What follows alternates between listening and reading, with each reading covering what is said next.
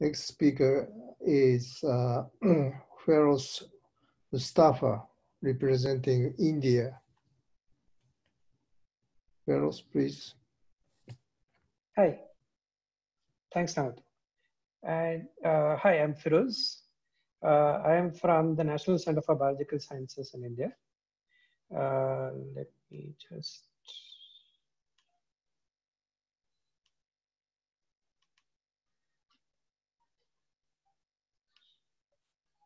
Okay. So in India, apart from the centers of the Indian Bioimaging Consortium, we also have other institutes which offer the microscopy facility services to other users. These are some of the users. So these are some of the facilities. So I represent three of these, which are NCBS, INSTEM, and CCAM. It's a cluster under an MOU, and resources in the three institutes are shared and then also allowed to be used by the users outside through the consortium. So, we are at the central imaging and flow cytometry facility. So basically the microscopy and the flow cytometry is combined in our facility. And it's shared between the National Center for Biological Sciences, Institute for Stem Cell Research and Regenerative Medicine, and the Center for Cellular Molecular Platforms. All three institutes are located in the same campus and the resources are shared. So we are an operator-free facility, and we develop and run training programs. We run the Bangalore Microscopy course, which is an international training program, as well as internal training and national level training programs for different users. And our facility is an operator-free facility, and for both internal and external users. So the users come in and are able to access the microscope straight. We also collaborate with internal researchers to develop new optical systems. So we have three kinds of microscopes in our facility, basically the wide field fluorescence microscopes for live imaging, confocal microscopes, super resolution, as well as user customized microscopes. So in this, we'll be covering only the first three. The user customized microscopes, we do not control the data at all. The microscopes as well as the computers which control them are completely belong to the users, and we do not do any data management. So there is at the moment no centralized data management policy in India. Each research institute has their own policies.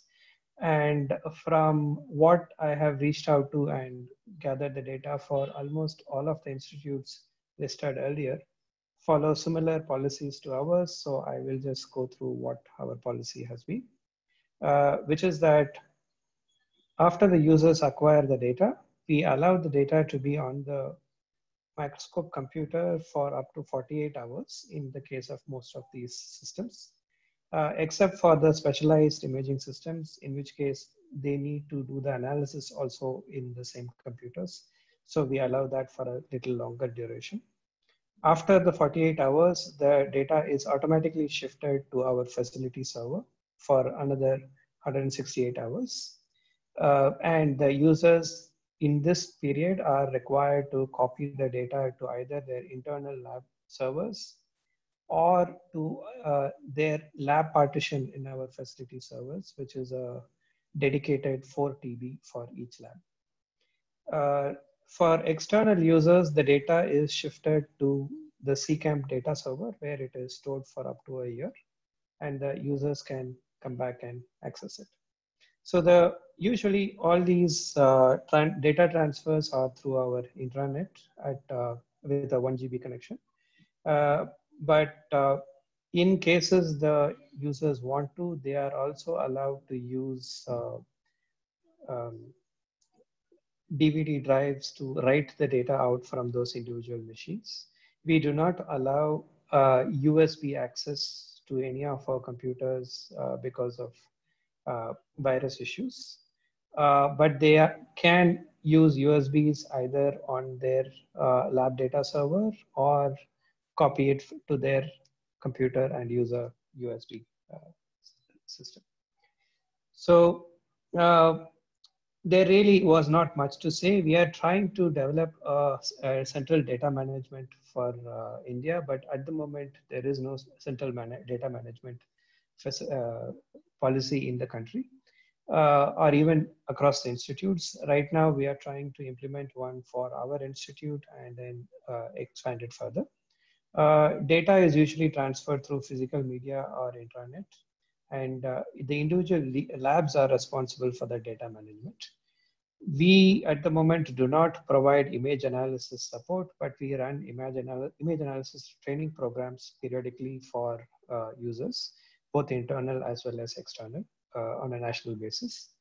And we are trying to set up a image analysis facility, a national facility for image analysis, as at the moment, central data management facility, the granting agencies are not very conducive to funding such a thing. There has been renewed interest in image analysis over the last year, so we are trying to piggyback on it to set up a data management facility. That's about it. So if you have any questions, please. Thank you very much, Feroz. Okay, any questions? Yes, I have a question for Feroz. Is that okay to ask? Chris, please. Yeah, Chris in Mexico. Feroz, so, I mean, data servers, server farms, these things, they're pretty expensive to maintain and to expand and use. So I see that as a strategy being employed.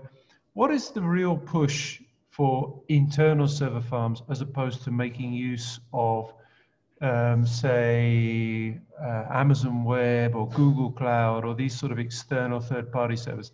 Is it compliance? Is there some kind of legal push there? Or is it speed of transfer, getting into an intranet is faster than getting it onto Amazon Web? What would be the critical issues that make paying for your own server better than using third-party servers? For us, one of the main pushes have been the funding. It's easier to get funding for setting up our own server as opposed to getting it for accessing Amazon Web Services over X number of years or X number of months. Also, the other issue is we quite often suffer from internet, internet breakage. So in those cases, we will be dead in the water if we don't have it in-house.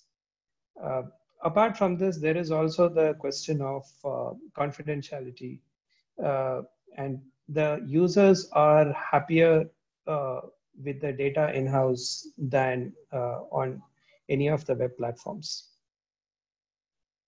Thank you. Any other questions?